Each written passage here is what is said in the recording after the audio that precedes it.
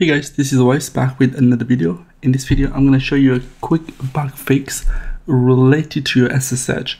So if you have successfully installed Ubuntu Live Server or Ubuntu or any Linux distro and you want to SSH to it, and you try to SSH and you're getting this error called Connection Refused, I'm going to show you how you fix it. So let's go to our Ubuntu running system.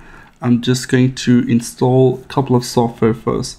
So the first software you want to install is sudo app.get install task cell.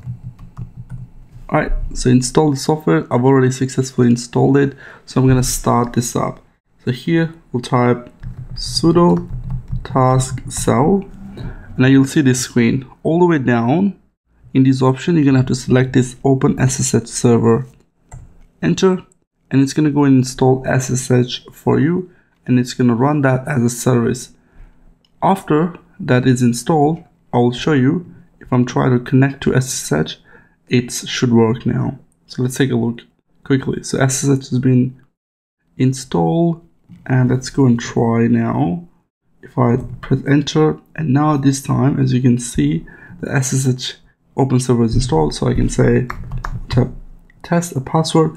And now, as you can see, I've successfully logged in. So that was a quick video showing you how to fix this connection refused bug. Thanks for watching. Subscribe, like the video if you do, and I'll be making a lot more bugs related videos, small, short videos. Thanks guys.